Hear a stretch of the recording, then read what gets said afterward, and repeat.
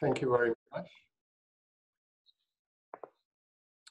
Thank you very much. Thank you very much for the introduction and for the invitation. I'm going to share my screen now. Here we go. And I will. Do you see the right screen now? Good. Okay. Thank you so much, Rose, for the introduction, and Eden for the invitation and the contacts that we have, and also for being in this place. It's really an honor for me. I'm going to talk today about probing memory circuits in behaving primates and from single neuron to neural networks. Let me start showing you this map of the world. In the context of this seminar, I'm going to show pictures of several personalities here. Probably some of you know them, probably most of them. And I'm going to show it for a short period of time, and you're going to try to remember them. This is a mental exercise because I cannot interact with you, but you're going to try to remember them, and then probably the places where I have shown it. All right.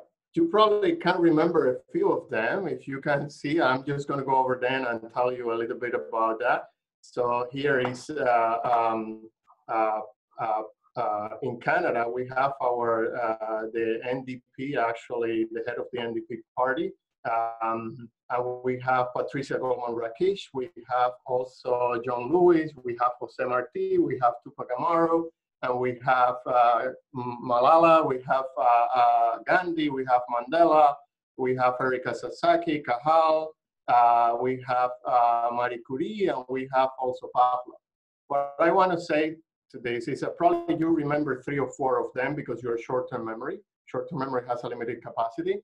And you also remember probably a lot of them, and you know a lot about these people because you're long-term memory. And this represents, I can give you an example of how memory works, short-term memory and long-term memory work, and also an example of human diversity. We are a diverse species, and also we may look different sometimes. Our brains are very similar, and we think in a very similar ways. So I'm going to talk about memory today. I'm going to give you a short definition of memory, which is the faculty by which the brain stores and remembers information. And I have the thing that I took from Toys R Us, and instead of Toys R Us, I say that memories are us. Memory defines actually who we are, the way that we think, and how do we see the world. So memory is a very important component of the human cognition. Memory can be divided into sensory memory, iconic memory, in this case, an example, short-term memory, which is for about a few seconds, and long-term memory, which is that can last for days, months, etc. And I show you the difference between short-term memory and long-term memory. Short-term memory seems to be actually has a limited capacity, while long-term memory seems to be something that is it can last for a longer time.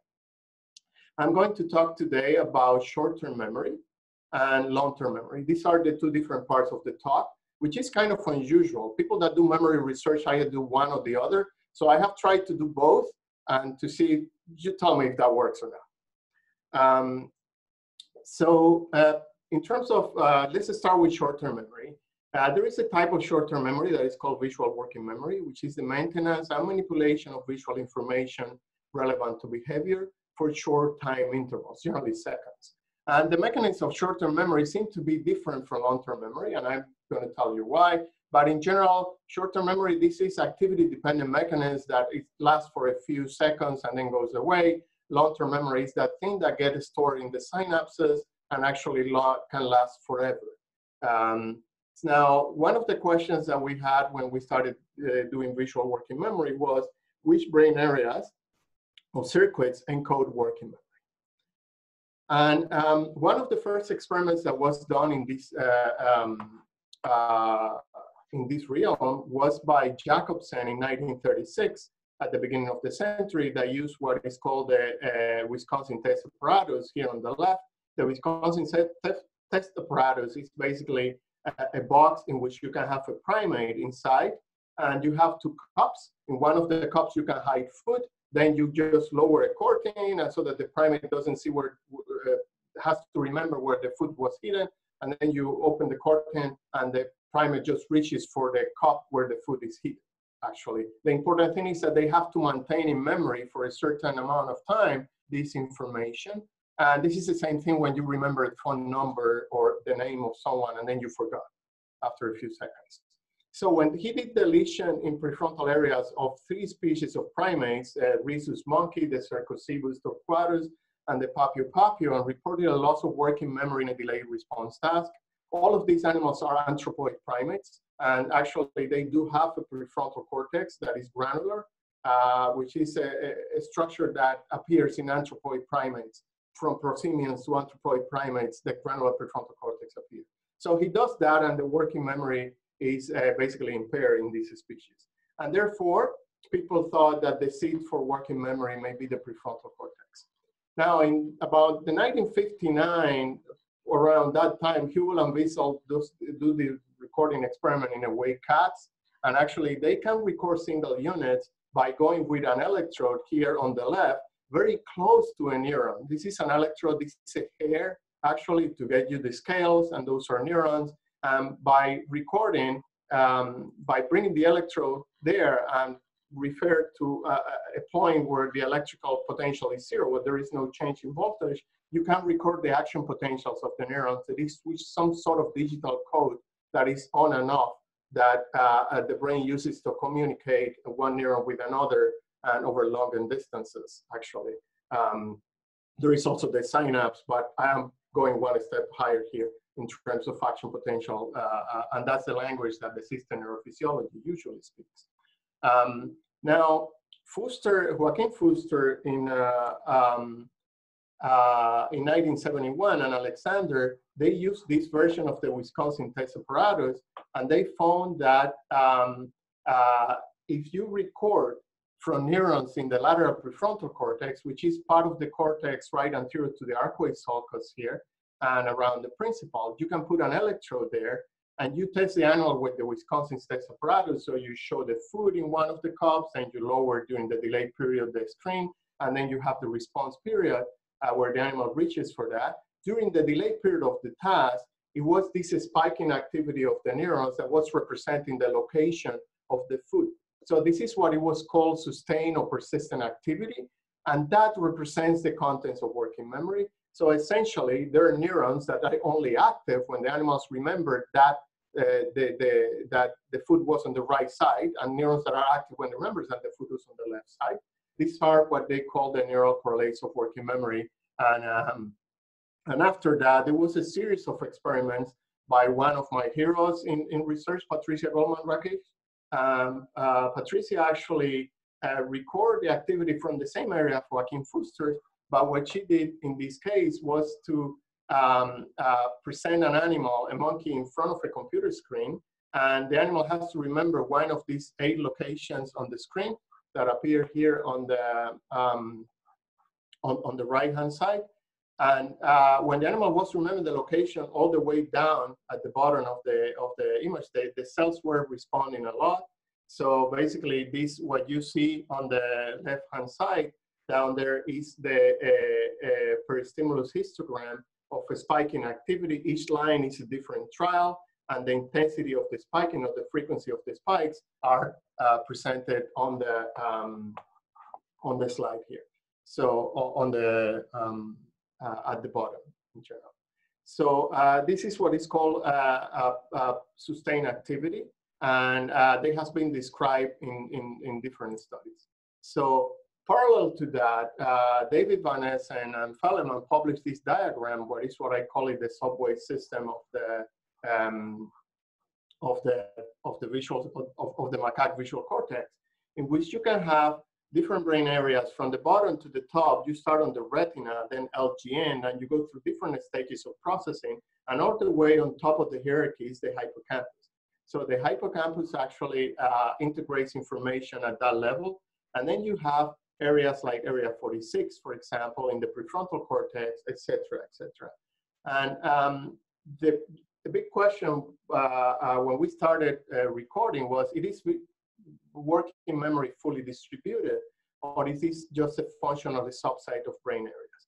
You may think that all brain areas may have the properties to encode working memory, or that this is just a function of a subset of brain areas. In the experiments that I'm going to show here today, I'm going to talk about the areas there in red and the hippocampus in green. For short-term memory experiments, I'm going to talk about area 46, MST, and area MT. Area MT is an early visual area that receives mainly visual inputs and process motion. MSTD also process motion, but also receive other inputs like vestibular inputs. So it's an association area. And area 46 is what we call the executive area of the brain. It's all the way in the prefrontal cortex. So in this set of experiments, we train a monkey to do the following task. There is a fixation point in the middle of the screen all the way on the top. And the animal has to fixate this dot for 470 milliseconds. Then you show a sample, which is a random dot pattern actually moving up. This is a cloud of dot moving up. The animal is keeping the fixation constant. And then you have a delay period. And during the delay period, you have the animal has to remember the direction of motion of the sample. And then you have several test periods happening 500 milliseconds apart, last for 590 milliseconds, and then you have intervals and 500 milliseconds. And the animal has to release a lever when actually, when the test matches the sample. It's called a delay match to sample test. What did we find when we record from different areas of the macaque visual cortex? We put our electrodes in area MT, which is an early visual area MST, which is an association area, and then the lateral prefrontal cortex that is all the way in the front of the brain. And what we found was very interesting. When you go to area MT and you look at the responses of neurons to the sample, what you see in these graphs is the firing rate on the y-axis and time in the x-axis, and you have the responses to the sample as a spike density function, which is some kind of integration of these histograms of spikes that I show you. And what you see is that this neuron during the sample period responds differently to the different motion directions. This is what we call a tuned neuron for motion direction. But during the delay period, it's silent. When the animal was remembering which motion direction was in the display, the neuron was completely silent. Now, if you go to area MST, it's a completely different story. There are cells that they represent the motion direction during the sample period and during the delay period. So MST cells, if you want to consider like that, they're remembering what the animal had in mind during the delay period. And if you go to the lateral prefrontal cortex, it was the same thing. Remember, these are spike density functions because they have different intensity of firing. It means that they can discriminate between the different motion directions. It's not that the cell was just firing. It's that the cell gives more spikes to one motion direction than to the others and to the others. So this is called selectivity. This was published already. And we basically found that in these sensory areas, we don't find traces of working memory. This is kind of a summary. In the summary, we find the robust working memory coding in executive areas. We have robust working memory coding in association areas, but not as robust and correlated with performance as in executive areas. And in sensory areas, we have basically poor working memory coding. So this work was done by Diego and Matthew and many other people in the lab. I just have to mention before I move that we thought that from MT to MST was some sort of transition in cortical architecture in the operations of the circuits that produce this kind of activity. These are, oh, sorry, I want to show Matt and Diego pictures because that was, let's keep it there. There is Matt and Diego. Diego is a student from Colombia, and Matt is from California, from California. Well, no, from there, from California.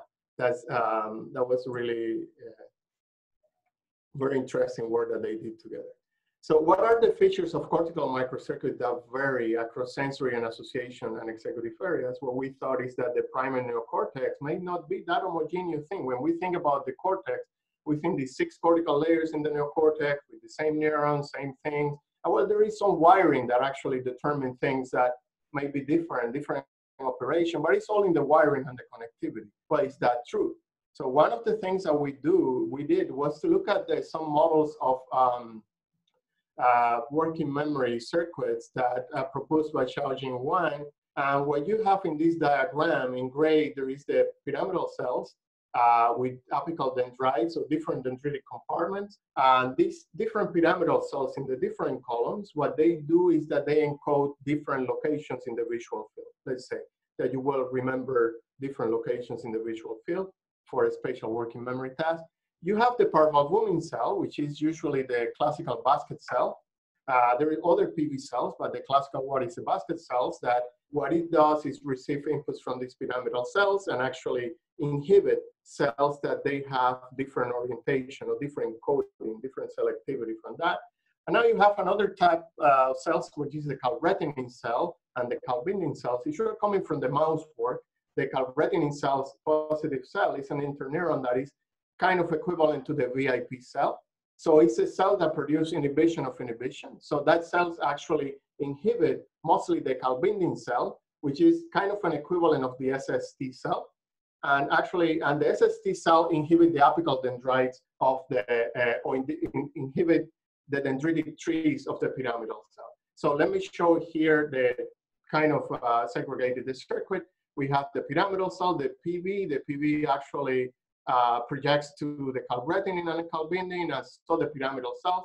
But the main thing to remember here is that the calretinin cells could facilitate pyramidal cell activation by inhibiting the calbindin cell. So if you're thinking in a recurrent network, if your inputs are coming through the dendritic tree, you will have to inhibit that calbindin cells so that you can have the inputs, recurrent inputs coming into that.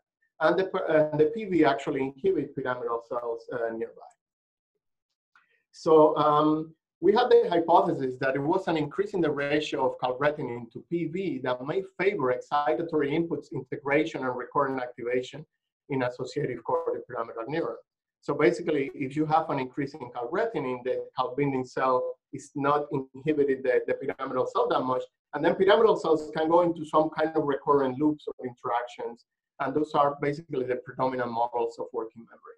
And there was a decrease in PV, and that may be related to the ability of prefrontal cortex, let's say, to produce this persistent firing, but not MT. MT maybe has too much PV, too little calretinin, and vice versa, the prefrontal cortex.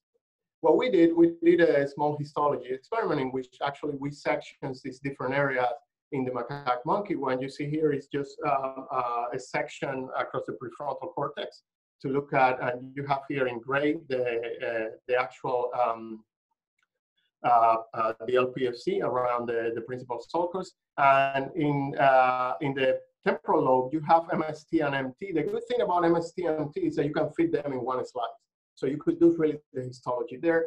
Down here you're showing the so the DAPIP to locate layer 4, and I'm just going to show quickly this data. So what we have here is some antibody staining for PV and calretinin, and we can actually quantify the different layers. And with also this some neurogranin staining for the pyramidal cells. And this is just to show you that the staining works pretty well with the antibodies that we have. And what we found was that indeed, it was a decrease in the PV to calretinin ratio when you go from MT to MST to LPFC. And on the left, you have the different ratios, and on the right, you have the actual percentage that we did cell counts in this case. So to summarize, there is an increase in calretinin relative to PV in these higher areas, mainly in the prefrontal cortex relative to MT. So here to summarize, what we found is that we have an increase in the proportion of PVs in visual in MT and relative decrease in calretinin cells, and vice versa in the prefrontal cortex. And our hypothesis is that this may actually favor recurrent activation of persistent firing. Now, this was the work of Jackson Blonde and Santiago. Jackson is a Canadian native from Ontario. Santiago is a Colombian from Bogota. So I have a lot of students from Colombia in the lab. So we have Kelly Bullock. Is a native from Texas that did actually a master with me. Kelly is also a very talented artist. So she's here now in Ontario, and she has her own company, and what she does is graphic design. And she actually illustrates the gradient of these cells in the neocortex. Here you see in red, this is the actual decalretinine cell, and in green, this is the parvalbumin cell. And what you see is that there is this gradient in the neocortex in the animal, and we got the cover of cerebral cortex with this, but you get the point. In that the cortex of these primates is about gradients in neurons, and what does it mean is not very clear, but that's what we found. So then we asked another interesting question. We started talking to Patch Clan neurophysiologists, and they start taking me, it's all intrinsic properties. I mean, it just may be that you just hit a cell with a Patch Clan, a prefrontal cell with a current, and actually the cell keeps just firing for a few seconds, and there is your working memory. And there is publications in that realm too, especially in rodents and with manipulation of some pharmacology. But we did a very simple experiment. We said maybe the prefrontal cell is special, and then you actually hit it with a pulse of current, and it keeps spiking. And that's the way that you keep your memory. And that has nothing to do with the network. It has something to do with the intrinsic properties of the cell, or maybe not. So, and the experiments that you can set up here, you can isolate a prefrontal cell, you can actually patch it, and then you can deliver this input, which is this square pulse that you can see here, into the cell, and then you can measure the train of action potentials after the cell, after you stop the pulse of current. Of course, you can also block synaptic activity, and you have to hypothesize either the cell keeps firing or the cell doesn't keep firing. When you stop the input, the cell stops firing. So we did some slice experiments in the prefrontal cortex. These are some of the illustrations and some of the pictures in the Patch Clan. I wasn't used to this picture. For me, it was like the moon, the surface of the moon. But I have gotten more and more used to patches, and it's a very interesting thing. So we recorded from the left hemispheres. We put it, the slices and blocked synaptic transmissions. And then we did this experiment in a good sample of neurons. And I'm going to show you some examples here. This is an example cell. And what you see on the top is basically the current pulse. We use a square pulse, which is the same protocol as the Allen Institute has. Then in the middle, you have traces of Patch Clan. This is the fastest spiking cell. So it's very hard that you see anything here in the middle one in all this green, but it said the cell was firing hot and it wasn't adaptive. And at the bottom, you have actually the rasters, which tells you that the cell fires a lot when you are stimulating, but as soon as you stop the stimulation, the cell stops firing.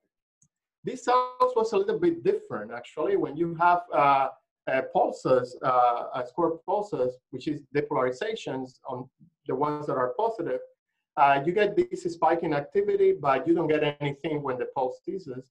Now, if you hyperpolarize the cells, you get this rebound spiking activity at the end in the second row there.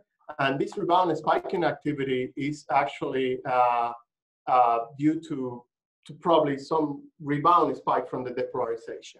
And now you have the rasters down there. And you have this cell that was a very rare cell, but it was a cell that you, in some of these square pulses, these cells actually keep firing, and they fire for a certain time after you discontinue the pulse. Nevertheless, I don't want to get the hopes very high. This is only 5% of the cells, and there were very few that had this behavior. So we really we don't think that intrinsic properties are accounting for that, at least not just for the polarizing pulses that the cells keep going. So this work was done in collaboration with Walter Inoue. This is Julia and Sarah, two wonderful students that they know how to patch. So, all right. So the whole idea was that persistent firing results from network dynamics. And one of the things that we wanted to test is those network dynamics in a little bit more depth. And now we started doing something that we call the ketamine trials by looking at this pyramidal cell, PV cell interactions and working memory coding. And just to explain a little bit about this, this is just a picture of Goldman Rakesh, one of the recordings, I'm sorry, Funahashi, who was actually worked together with Goldman-Rakesh. And what you see in this cell is that the preferred location of this cell is what happened in this histogram on the left, hand side of the histogram. So this cell was more responsive when the animal was remembering this location on the left and on the upper quadrant. Now, if we were to actually look at a profile of activity in the prefrontal cortex of this animal, we probably will see something like that, a Gaussian function that is around location 2, which is a location that the animal may be remembering, and the other locations that the curve just goes flat. So basically, this is what we call it tuning for working memory. Now, the whole idea that Goldman-Rakesh and Xiaojing Wang proposed was that there is this network of excitatory pyramidal cells, those triangles on top, and these excitatory pyramidal cells actually produce these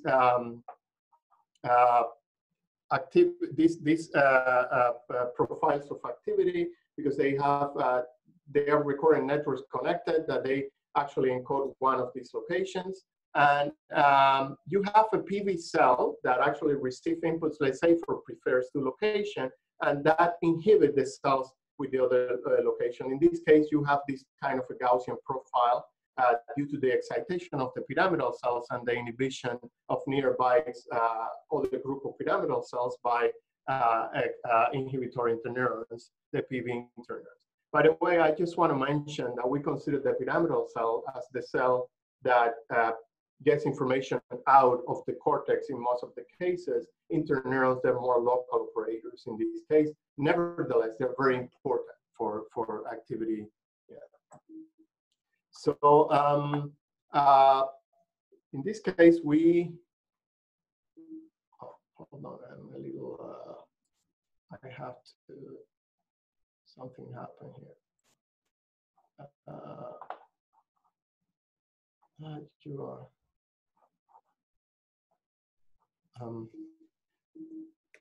Give me a minute here.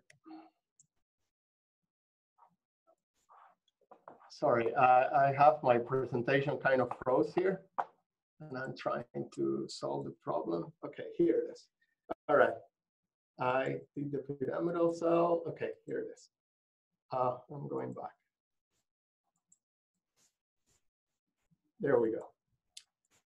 Now we have, let me just go back. Just what we thought with the ketamine trials was that we can actually tap into these synapses between the pyramidal cells and the parval human interneurons. And these synapses are very rich in a certain type of an NMDA receptor, the gluN2C subunits. And ketamine in low doses may actually act selectively on these type of subunits. So if we give ketamine in low doses to an animal, we may be able to selectively impair that actual part of that actual synaptic transmission, and we could have very predictive effects in that. In this case, what we predict is that the pyramidal cells are going to be losing their tuning of the population by decreasing the inhibition of the pyramidal cells, so the cells that are not selective for location 2 would actually increase the response. I hope that that's clear.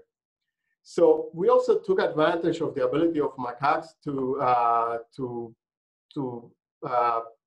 drive in virtual environments, basically a joystick. This is Theo, and Theo is going through a corridor, and Theo is doing matching the color of this square to the color of the other target. So it's a match to sample.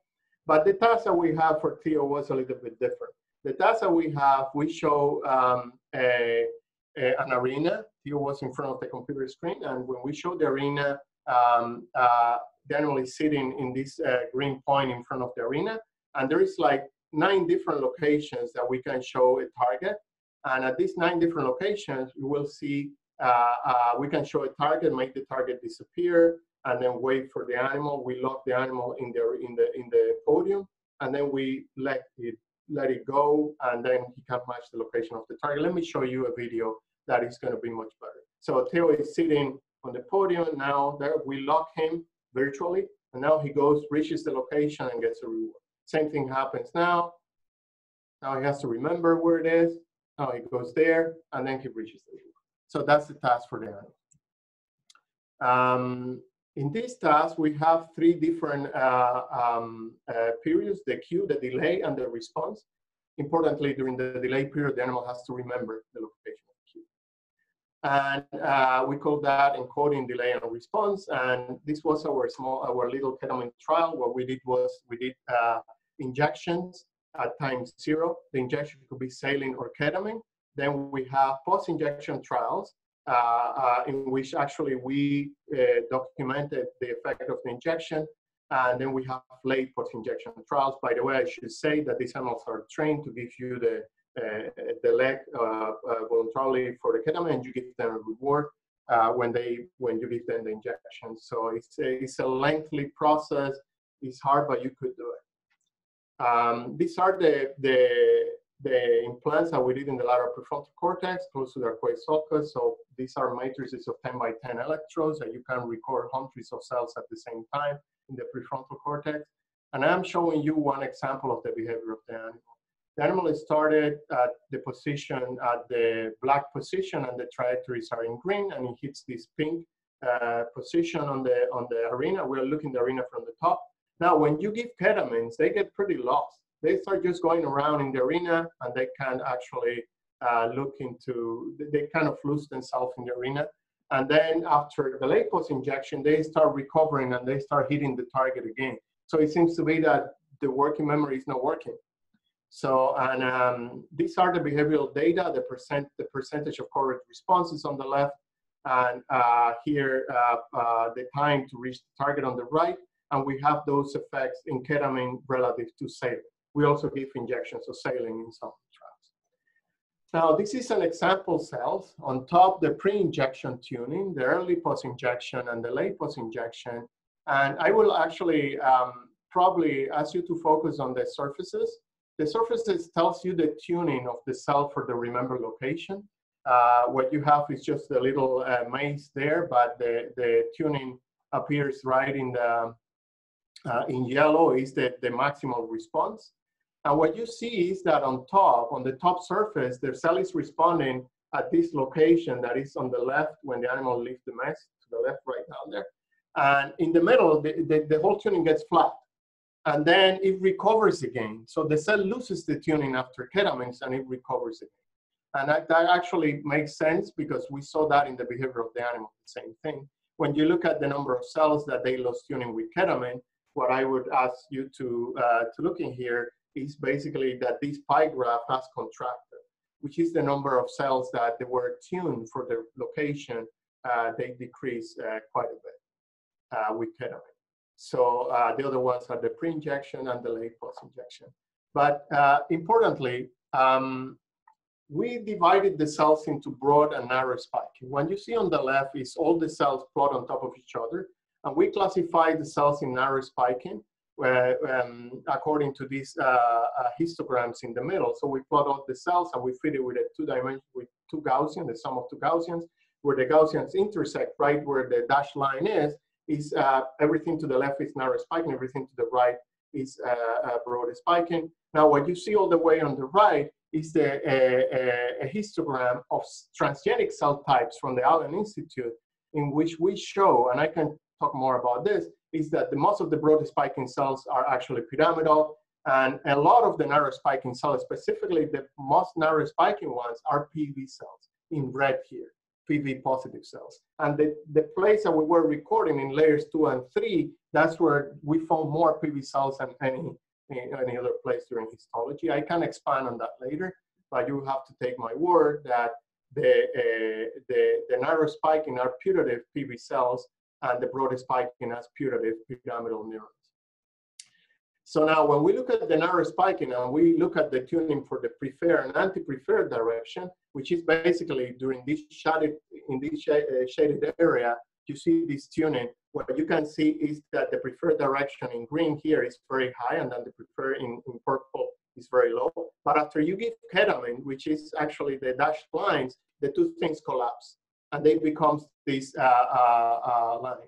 But the broad spiking cell is different. It doesn't collapse. It's actually the anti-preferred direction, which is the dashed purple line, goes up. So it's getting flattened up in a different way. The PV cell is getting flattened down. The other one is actually going up and losing the tuning, the broad spiking cell. And I would like to illustrate like that here. This is exactly what has happened to the tuning of these cells.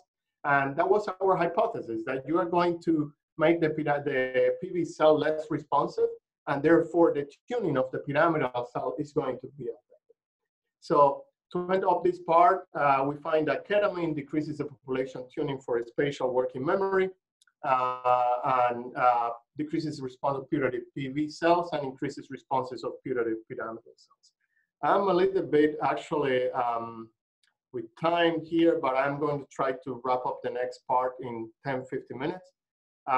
Now we have, this was work with Lena Palaniappan, who is a psychiatrist, and Megan Russi, that they actually were our collaborators. Let me talk a little bit about long-term memory, because I know that some of you might be expecting me to talk about this. And this is... Will the pretzel?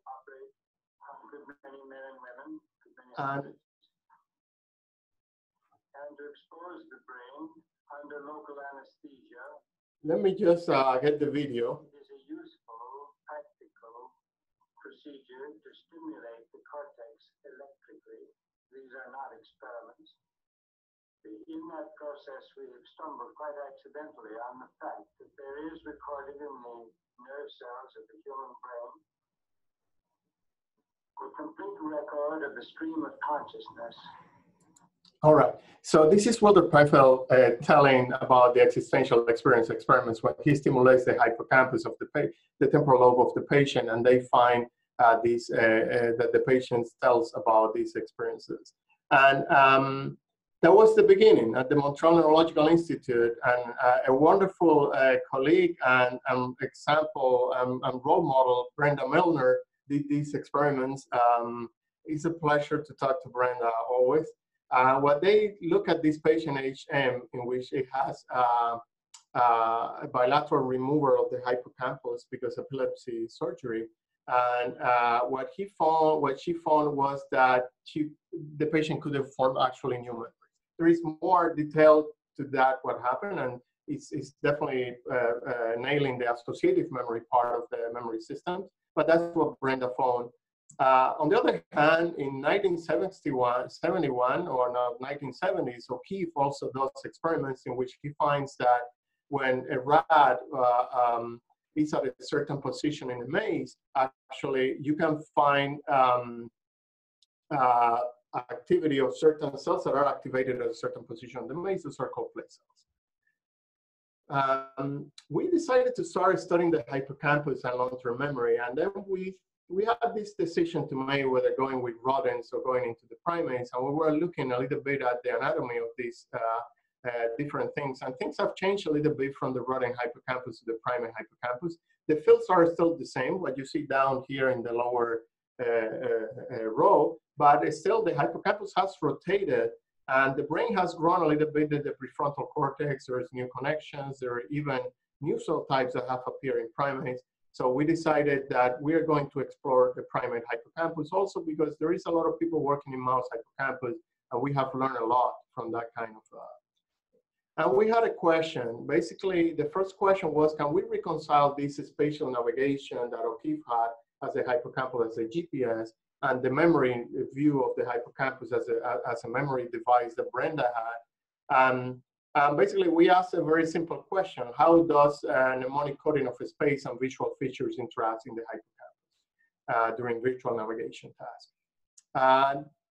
Two people that were influential in this work was Eichenbaum, that unfortunately he passed away. He gave us a lot of good advice. And someone that you have here in UC Davis, and you recognize the other person there. And he gave us a pretty good advice when we were doing that, and we kept actually asking experiments. We went into this field like really out of curiosity and because that was the thing to do. So this is just some of the things that we can do in the monkey, we can do navigation. Actually, that's the way that we target the hippocampus in these primates. Here in green, you have the hippocampus, and then we do similar certain procedures to target them. But what I want to say that in these experiments, we target the central hippocampus, the medial part of the hippocampus, probably area CA3 and CA1. That's the things that we target the most in our experiments. We produce a virtual reality maze with a mountain, trees, and this was a maze in which the animal was navigating. And the animal was sitting in front of a computer task, of a computer screen, and the task for the animal in one task was just navigating the maze, which is basically to go around the maze and actually hunt for these red shadows. That's just a foraging task, or we call it a foraging task. You can see the responses of the neurons there. So, and in the second task, the animal was going through the maze, but he has to do something different. According to the color of the walls, now you will see the walls now, they're going to turn gray. At the end, when the animal gets to the end of the maze, he's going to see two targets. And depending on the color of the walls, the animal has to choose the green target or the orange target. Now we're going to go back again, and we will see actually the wood. And when it is wood, the animal has to reverse the choice that they made before, and instead of going to the green target, has to go to the orange target. So it's a contextual associative memory task. So what did we find here? Well, what we found is that in the foraging task on the top row, there were very little spikes in this first cell that we're plotting here. What we're plotting is the raster in individual trials, and on the left is the configuration of the maze.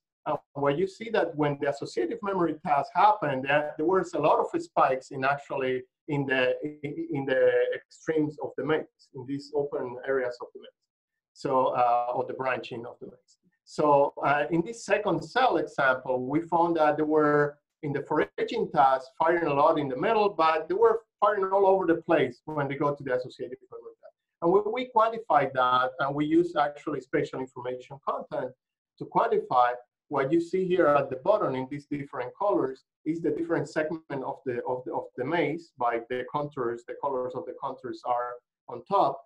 Is that there were kind of place fills in all areas of the maze homogeneously doing foraging, but during the associative memory task, there were these things emerging everywhere, like you were like place fills, what people might call place fills emerging in different places, parts of the maze. They may not be place fills, it may be something else, but I'm going to refer to that. So basically, we found same neuron, different task, different spatial coding. So why is that? So what we thought is that these neurons are also selective for features. And what these neurons are representing is some actually convergence of object features and different other object features in space. And I'll probably try to run a little bit faster here. And this is just what the animal does. We divided the maze into different portions according to where the animal is. This is just a video to show you one trial, but we divided the maze into post-trial starts. So on top, the animal starts on top and it starts in this red arrow. And when the animal gets a reward, it goes back, keeps navigating. Then when it hits actually the green, it sees the context. Then when he gets to the light blue, the object appears. And then in the dark blue, he has to approach the object. And we divided the maze into these different sectors of the maze. And what we did here was basically to divide the maze into different sectors. And basically what we do is to analyze the trial n and the trial n+1. Right, what we find at the bottom is a linear regression model. And what you find plotted on the y-axis is the proportion of cells that show coefficients in the linear regression that would encode either the context, the objects, or a combination of object and context. What you see in those, in the object approach parts and in the post-reward part, basically there, is that the amount of cells that are encoding the context, the object, and the context plot object actually increases. So what happened is that exactly at this point, the cells are encoding these features of the objects. Now, in the object approach, it's encoding that prospectively. The animal sees the object, the hippocampus is encoding those object features, the cells are encoding that. Now, in the post-reward, the animal saw that it's going back, and what I think that the animal thinks is like, oh, that was wood, and it was orange and green. I have to choose orange. And that is why we think that this encoding is happening there, which is not surprising. The hippocampus has been involved in memory. So this was the work of Rob Gooley that did an incredible work, and Lyndon and Ben and Guillaume. They run these very difficult experiments, and they actually did a great job doing this. Now, one of the questions that we had is, well, the animal is just sitting, it's going through the maze, it's navigating. Actually, what happens with coding of real coding of space? The vestibular system is not engaged, right? The vestibular system is off. There is a lot of things that are not happening. What happens if the animal will be navigating through a maze? Which is a little bit difficult to get a macaque monkey actually moving around with electrodes in the head and that kind of thing. So then we switch our attention to marmoset trials, and there is Zach Davis that helped us to actually to set up that marmoset trials in the monkey. And I'm going to show you a couple of things that are interesting. This is our methods. So we got a marmoset, and we feed the marmoset with a cap in the head. And in the cap, we have a chronic microwire recording, like the same thing that people use in mouse in the old times, that they have these microwires. And we can bring those microwires to the hippocampus. We can have a recording system that this activity is transmitted wireless. And in the cap that we put on top to cover the microwire, we can put markers. And those markers, we can track it with a system of a 3-camera system. And basically, we can record activity, not from one, but for 2 animals at a time, inside what we call the marmoset gym, which is a big plexiglass thing. And we can record the activity of neurons, and we can manipulate the behavior of the animal. What you see here on the left side is that the animal actually going around the marmoset gym with the markers on the head, and on the right side, the different trajectories of the animal. So you can see that we can have a pretty good map of the animal space. And the first question was whether we can find actually place cells in 3D in those animals, so the so-called place cells. I'm going to show you an example here of responses. Here the animal, every red dot is an action potential. This cell seems to like quite a bit when the animal is in this upper part of the chamber and is at those positions. This is a single neuron isolated. And these are actually the place fields of this animal. What you can see is that this cell has a place field here on top and another one in the middle platform here. And interesting, if you were to flatten that up, you will see just, oh, this cell has 2 place fields, so it looks like some sort of a grid cells or something like that, but in reality, it's a 3D cell. The other thing that we can do is to plot the gaze, the head direction of the animals as into the walls of the maze. And to see, these are visual animals, and it has been speculated that the hippocampus in animals like macaques, they have view cells. Basically, are cells that when you're looking at a certain location, actually they get the fire rate. There's like place cells, but in kind of in a view space, in gaze space. So what we could do was project the animal gaze to, in this case, where I'm showing is on the left, 4 different locations that the animal is looking at, because that's where the reward was in these kind of trials. And on the right, we say, well, we're not going to give reward in these 2 diagonal locations, only in the other 2. And the animal was looking at those 2 only. So we can project the gaze of the animal in the walls of the, and I can tell you details about the method, on the wall of the gym, and then to look at whether there is gaze fields in this case. And this is an example of another cell. These cells lies quite a bit when the animal is looking at certain locations. Here, for example, is firing quite a bit. Here is the animal, it doesn't move. The position of the animal is the same. He's just looking down, looking at different, and when the animal looks there, so indeed, we have a gaze field or a view cell, if you want to call it, in this part of the chamber. So these experiments, we are still experimenting with this, and it's a very exciting venue.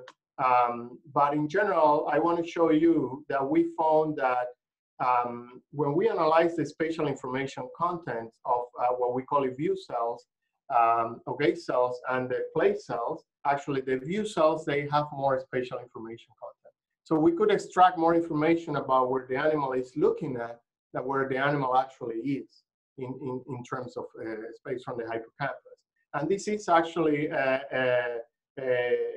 just to tell you that these cells are not different. It's not that there is view cells and play cells, so these cells overlap quite a bit. There is more view cells than play cells, what we found, but they overlap quite a bit. So as a conclusion, the primate hippocampus encodes space, non-spatial features, and their conjunctions, and it provides a context-specific map of the environment. And in the hippocampus, the spatial representation exists in 3D, and they're predominantly driven by gaze. That's what we found. And this strategy may be accentuated in a species such as primate with a sophisticated visual system. So I'm just gonna acknowledge all my lab. Yes, memories are us. This is something that we actually keep very dear, to have all these people and all these students in the lab with us. And this is a list of our collaborators and people that we have actually participated in that. Mainly the ones on purple are the ones that they did the most work in the experiments that I showed.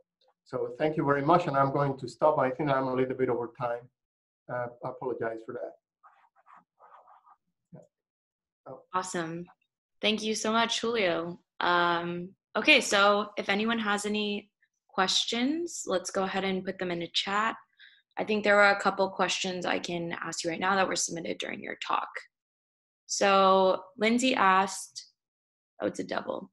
Do these cells change tuning before or after ketamine administration, or do they go completely back to pre-administration tuning? Also, what dose of ketamine was used? This is a very interesting one. I don't want to give a compromising answer, because we had the impression that sometimes the cell gets better after ketamine, and sometimes the cells actually gets, and if it gets better, we're tapping into the issue with depression. You know, ketamine is an antidepressant, it's very used. So I am very excited about this, but I don't want to be overexcited and overreach. We really need to analyze that very carefully. We see in some cells that they go to levels that they were higher than before, but I don't want to say, I don't have a good answer for you now. I know that they recover, but I don't want to overreach with that. Yeah, I have to analyze it. Thank you very much. I appreciate it. Sure. Did that answer all your questions, Lindsay? Yeah, I'm sorry, I couldn't answer it, but I don't want to tell you something and then have to retract from that. I don't think that we have analyzed properly the tuning. Okay. Yeah, no problem. Did you also use I believe you put non-hallucinogenic or type of? I think you kind of alluded to this. So like at very high doses, it can be anesthetic, and then kind of like at a high dose but sub-anesthetic, there's a point at which it becomes kind of hallucinogenic or dissociative. And then at very low doses, that's where it's like sub-hallucinogenic, sub-anesthetic. And those are what the therapeutic doses are supposed to be. So I just wanted to kind of confirm that was the area of dosing that you were using, or if you were using a different dose. That's correct. So the way that we did it, we titrated, because as you say, we use this for anesthetizing the animals. So basically pre-surgeries, and we had to titrate that very well. And one of the things that we monitor when titrating them was one, the eye position. And the second thing that I didn't show you, there is a perceptual task in which we don't take away the object. And in the perceptual task, they have no problem.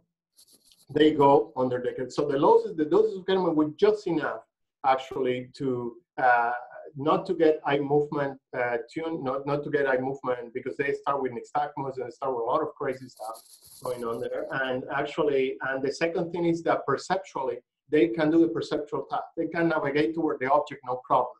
But when you put them in the working memory task, you see the deficit. That was the dose that we reached, and I can send you, it's different for the two different animals. I can send you the manuscript. If you email me, this manuscript is under revision now. We can send you all the details. Yeah. I would love that. Thank you so much. We have another question from Jordan. It says, in the Doucet et al. 2017 work, did you look at LFPs during the contextual Q period? This period seems critical for doing the task, and I'm wondering if there are any oscillatory signatures that relate to behavior. Yeah, that's a good question. We're looking for shortwave ripples during that oscillatory period. Now, when you do electrophysiology in macaques, you get very spoiled because your signal is so clean that when you look at the LFPs and they're not clean enough, then you say, I don't analyze that. That is not good enough. So I had like a lot of, I got Rob to do this analysis. He didn't want to do it. So I now have been doing this analysis. But yes, we see shortwave ripples during this period, and they seems to be increasing, but also during the period when the animal goes back. I think that we see a lot of this spike and this type of oscillatory activity when the animal gets a reward and it goes back and coming back. And I think that what may be happening is that it's rehearsing this kind of activity, what happened during the trial. Now, we're doing this in humans too. We have humans doing exactly the same task in the OR, not in the OR. These are patients with epilepsy, different type of electrodes, different things, but that's all what we can look at because we cannot look at single units in these patients. And it seems to be that there is quite a bit of that there, yes. Especially when it is learning. So we can have also a learning curve for this task, where you see the performance going up, and in this learning period, you can find a lot of oscillatory activity going on, especially shortwave ripples. Yeah. Thank you. Yeah, sure. Okay, and it looks like we are almost out of time, so let's just ask Tyler's last question. Could you speculate on the use of the persistent activity in MSTD? Is it related pursuit guidance or OKN? Yeah, we did a choice probability analysis in MST and prefrontal, and what choice probability analysis gives you is whether the activity is related to behavior or not. So we did how much activity or to the decision of the animal, to the behavior of the animal. In MST was lower than in lateral prefrontal cortex. Nevertheless, was very robust the activity in MST too. So one of the ideas that we have a large group now, a consortia that is called NeuronX, working memory. And what we're trying to do is to map exactly what is happening in areas like LIP or MST and the prefrontal. What is the difference between these two? And there is a few lesion studies. I think that Jackie Gottlieb did one study in which they use Mosimol in prefrontal and they see the activity in LIP going down. I don't think that this has been done in MST. Diego Mendoza, he went to Bob Desimon lab and he's doing some of these experiments. He may have some answer to these questions. Next, my speculation is that you do need MST activity in order to keep a better representation of the motion direction of the stimulus. But maybe the activity in MST needs actually this feedback from prefrontal areas to keep the activity active and to keep the representation actually sharp. That's my guess. What is exactly happening is hard to tell you, but that would be my best theory there or hypothesis. Cool, thank you. Okay, well, if there are no other questions, then I think we can wrap this up. Thank you so much, Julio. That was an amazing talk. And I think now we're going to go on to our trainee lunch. So thank you again. And if you're not a trainee, thank you for coming. And we'll see you next time on our next talk.